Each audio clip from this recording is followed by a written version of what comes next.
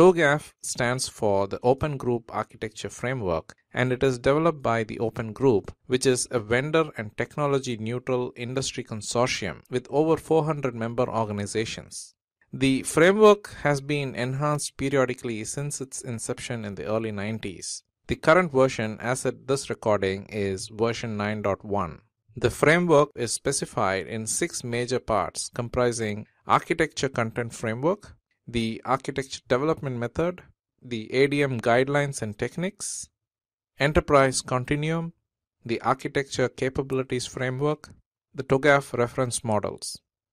The content framework in TOGAF provides a more prescriptive metamodel as compared to Zachman framework, and it defines the kinds of building blocks that may be used to describe an enterprise architecture and their interrelationships. A building block represents an architectural or solution component that can be potentially reused. Building blocks are described using catalogs, matrices, diagrams, patterns, etc., which are collectively referred to as architectural artifacts. Unlike the Zachman framework, which only provides the content metamodel and does not prescribe a methodology, the TOGAF content framework is intended to be used alongside the TOGAF ADM, or the Architecture Development Method, which is the process model of TOGAF. The Architecture Development Method is at the core of the TOGAF framework and essentially describes the sequence of interrelated steps which constitutes an iterative process.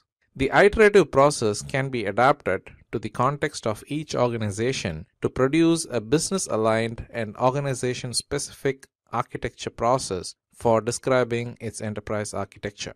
Although the framework talks about an iterative style of architecture development, it does not comment on the number of iterations or scope of work for each iteration. Hence, the breadth and depth of coverage in each iteration can be determined by each organization to meet its specific needs.